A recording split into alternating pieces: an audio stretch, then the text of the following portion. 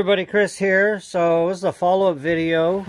Explain my markings there. A is I want to add some B-72 to just the top of the hammer, the attack, and not where it soaks in to manipulate the power.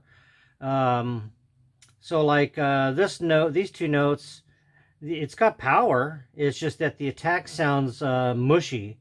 And so I'll compare these two notes. This note was really good to this one that I think it needs the attack.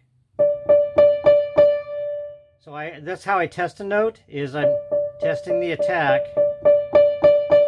and I'm testing the hardness as it gets harder towards the molding. And in the previous video I was fixing that forte, where when I get louder there'd be no forte there. And I've got some notes here that need that. But the A, see, it's got power, but the note has that mushy sound. It's almost like it's the dampers hitting the string, but it's not. See how that one's cleaner? That one has a muted sound. That's the tip of the hammer. Same with that one. And it's got power. So does that one. That's what I want right there.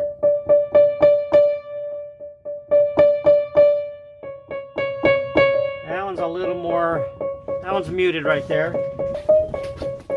So let me put an A on that one. Okay, so how this has got power and that doesn't. I'm hitting it harder and harder, but it only goes up to a medium level, and it doesn't go above that. See that?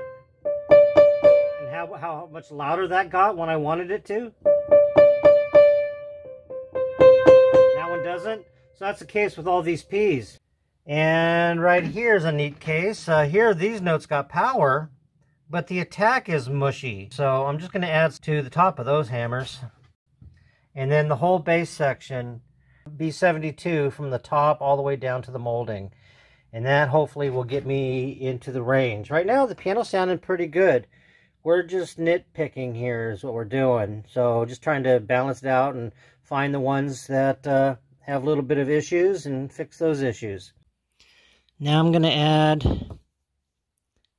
B-72. This is a 4 grams in 8 ounces of alcohol mixture.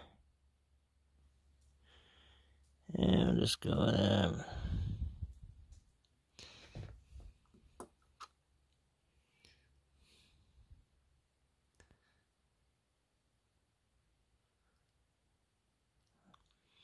I've kind of gone to these pipets. I'm starting to like these better than those hypo oilers.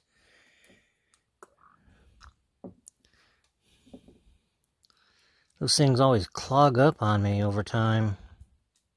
Okay, I have one note right here that is, I want to fix the attack and give it a little more power. So this, I'm going to use my weakest solution, which is 4 grams in a 32 ounce mixture, and just go right there, just like that, just to the molding.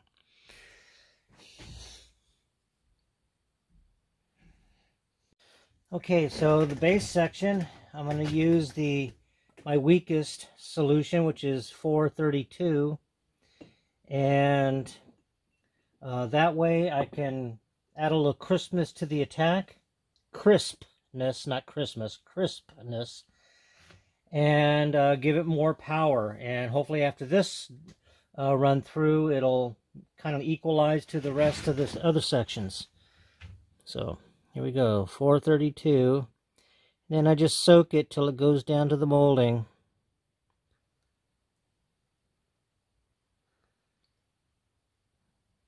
Right there. And I'll do the same thing all the way to the whole bass section. This is my weakest solution. I've already done this once between the videos. And this 432, doing it like this in the bass section, had a nice little effect. So I think this one might just do it.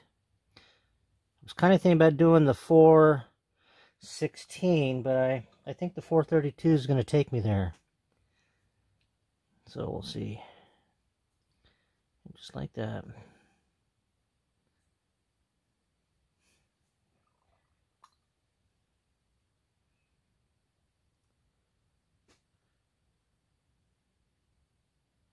There. Okay, so I'm going to finish off this base section, and then I'll come back when I'm about ready to start on the other section.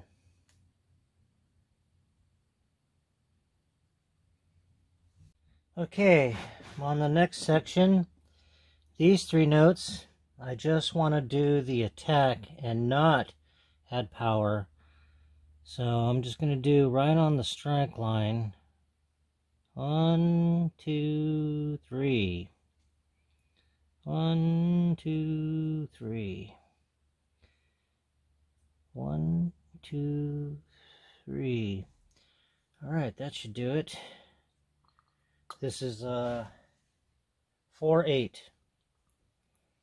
Alright, there's a couple of the notes here I want to do 4/8 on. Okay, I'm in the upper break here. And again, just the attack. And this one, I can see the string grooves. So 1, 2, 3. This one, 1, 2, 3.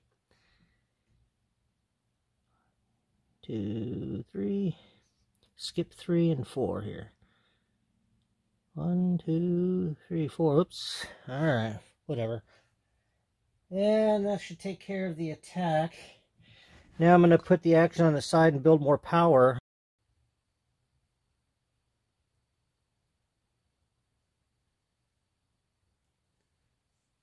Alright, and then we'll see how this sounds tomorrow. Did a lot of different procedures on this one. Just building it up slowly. Fixing the problems. You'd be surprised what B-72 does on these cold pressed hammers when you apply it in the right places, the right mixtures.